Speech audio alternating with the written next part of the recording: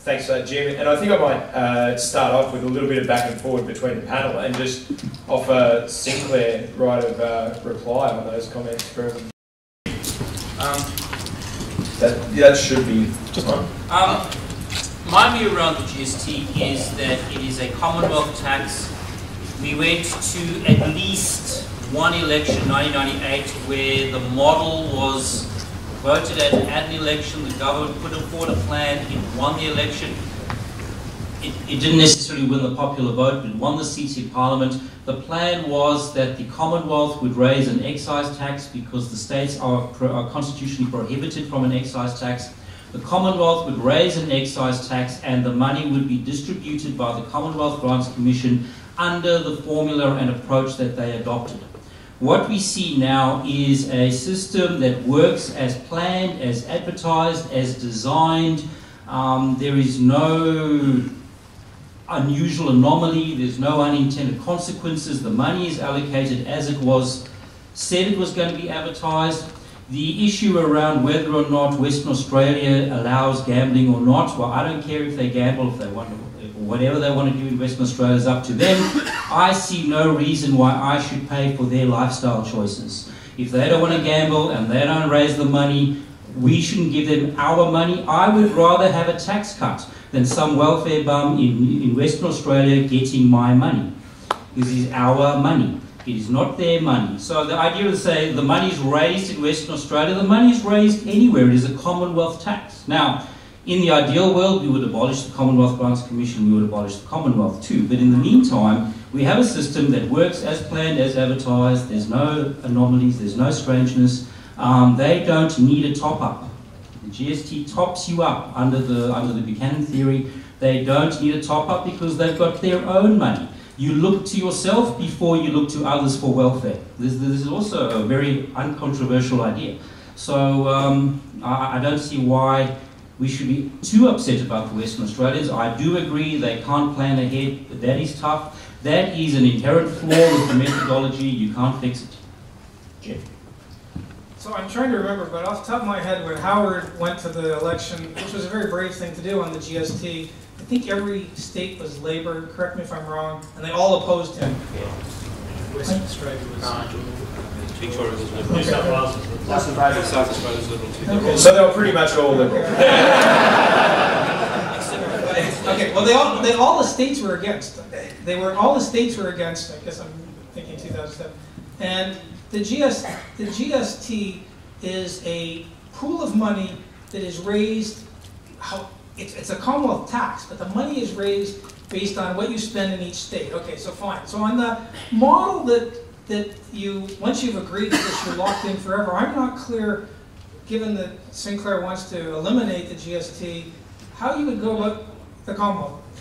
How do you go about changing the system? So it's now got the effect unseen anywhere else in the world, where a particular state is getting back almost none of the money that has been raised by citizens in its own state. You call it Commonwealth tax, but the money is being raised by people buying things in Western Australia, and they're not getting any of that, but they're getting a small fraction of that money back.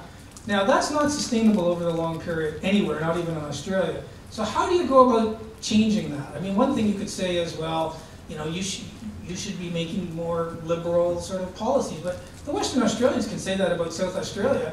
If anything, they look better than the South Australian policies. They could say it about Victoria. You know, you ought not to be spending that $600 million not to dig a hole, not to fill it in. You know, that's Keynesian without actually digging the hole and filling it. It's fantastic. It's very efficient Keynesianism. So they have a lot of arguments on there too. Now, are they going about this the right way? I don't think they are. I agree with Julian. They should be very, very aggressive. If Colin Barnett went crazy, I think he'd win. I think he'd win, but he's just not. Now the idea of actually getting rid of, say, a Commonwealth personal income tax and replacing it with a state-based income tax is an old idea in Australia. As a matter of fact, in the 1970s, Mr. Fraser actually suggested this to the states. There would be a state-based tax in Australia. Well, there'd be a variation, like the UK model. Okay, every single state ran a mile. No, These guys do not. WA did not. Sorry? WA did not. All right, WA did not. But okay, everybody except WA ran a mile. People didn't want this. And you generally speaking find state politicians do not want to raise the money that they spend. They want to spend the money that somebody else has raised. So this is, now I understand this perfectly well, but this is the problem with the GST, is that I'm sure they all bitched and complained in public, and in the meantime they all signed on the line, they took the money. Mr. Hockey actually dared anybody, or any of the states a couple of weeks ago, he said, look, if you don't want the GST, fine, reintroduce all those horrible nuisance taxes that we abolished when we brought in the GST. And not one of them has said, oh yeah, we'll bring back the bed tax or any of the other crap ideas. Oh, Peter, there's probably a whole long list of these things. Nobody is saying let's do this. They are happy to take the GST. They are happy to take the money. I understand that Western Australians want more money. Yeah, we all want more money. We all want more of somebody else's money. This is not a problem. This is perfectly understandable. Hang on. Julian, do you have something to add there?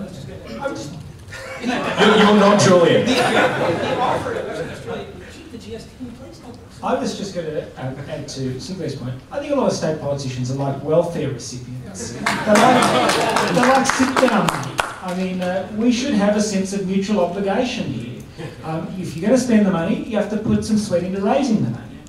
Let me clarify, because I could see our friend over there getting agitated earlier about the state income tax idea. 1 in 3 tax dollars that the Commonwealth collects is sent back to the states. It's a giant money laundering scheme. And it doesn't send the money back to the state that collects it. What a state income tax would do would take a big cut out of the Commonwealth income tax. You'd get less tax, less federal tax, and you'd have a state income tax that would be set at competitive rates. So if South Australia wanted to be a big tax state, it could be a big tax state, and it would suffer the consequences that Jim talked about. And if New South Wales wanted to be a low tax state, we could take the benefit of that. Before we move on and take some questions from the floor, Sinclair mentioned right at the start of his speech the abolition of the Commonwealth, and I just wondered if any of the other panellists here would like to venture into that territory, give their thoughts. I think it's a lovely pipe dream. I don't think we should, we're ever going to abolish the Commonwealth. I think we should have a leaner, more efficient, more constrained Commonwealth, but I don't think we want to abolish it.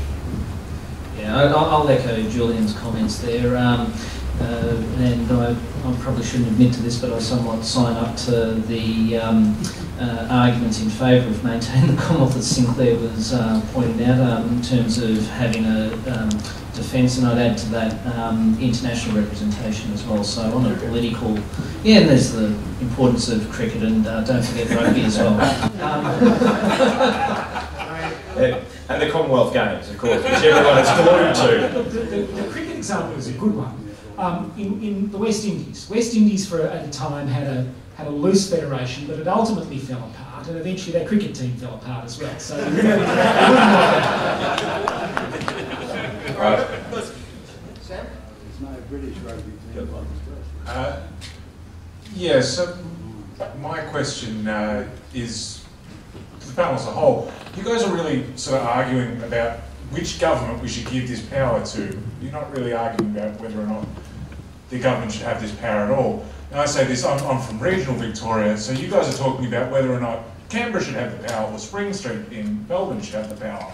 Well, I think they're both pack-yahoos. I'd rather the power be with someone within arm's reach of me, which is not Spring Street in Melbourne any more than it's Parliament House in Canberra. Wouldn't the better argument be to talk about getting it all the way down to local level and perhaps even getting rid of it at all? Can I take this as the person who ran the Citizens No campaign for the local government referendum? I'm sure you can name a number of ministers in the federal government. I'm sure you can name a number of ministers in the state government. I'd be amazed if you could name more than your mayor on your local council, let alone any other councillors. And this is the problem with ideas that we should give local council more power. These people are, and I'm a former local councillor, these people are completely unaccountable. Nobody knows who they are. And I should look, there are very good councillors, they are the exception that proves the rule. But in the main, they are completely unaccountable. No one knows what they do, and most of the time they're sort of ego trippers and political wannabes. Yes. Another answer? Is there another answer? Well, yeah, and I guess I'd add to that the Commonwealth wants to bring in the local government because they can manipulate the local government.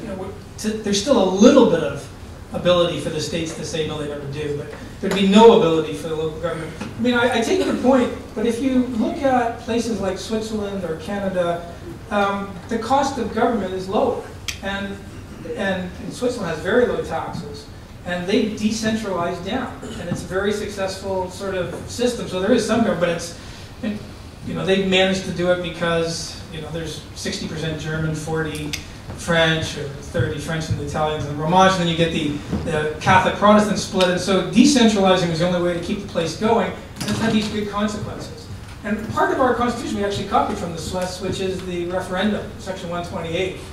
The only reason we're not a republic today is because of Section 128, where you have to actually ask people. Constitutional change in Canada and the US, you don't ask people, you ask politicians. And politicians would have answered miles ago. We'd have a recognition clause, we'd be a republic, because the politicians will, if you only ask the politicians, they'll just change the Constitution quite easily. So I really like the fact in our Constitution you can't actually change it without asking the voters. And the voters, most of their calls, there have been 44, I agree with almost all of them, which is almost always to say no. And 36 times, I can't remember, 36 out of 44. We have a great Constitution, that's it. John Stone? Could I just... Microphone's coming. Just to relate a small anecdote to support what Sinclair is, well, I think all you're more or less saying. By the way, Sinclair, I think you shouldn't demean yourself by talking about getting rid of the Commonwealth. I think that's a silly statement, and it underrates you, so to speak. Just before the Queensland election, I rang somebody in the then Premier's department and said, look, you're proposing to sell off some of the poles and wires and stuff, whatever they propose to sell, and you propose to spend it all on other things, roads and railways and stuff. Did it occur to you, you might devote some of this, whatever the figure was, $15, $20 billion, to cutting some of your taxes, like your stamp duties on insurance policies, your stamp duties on motor vehicle registration, your stamp duties on this, that, and the other damn thing, I knew what the answer was going to be, but I just wanted to hear him say, tell me. He said, yeah, well, he said, we have thought of that, but the trouble is, he said, if we did it, the Grants Commission would take it all away from us. Which is true. It precisely makes the point that's being made about the ridiculous, the whole way the Grants Commission is working today. Now, then, let me say one other thing about the Grants Commission. The Grants Commission was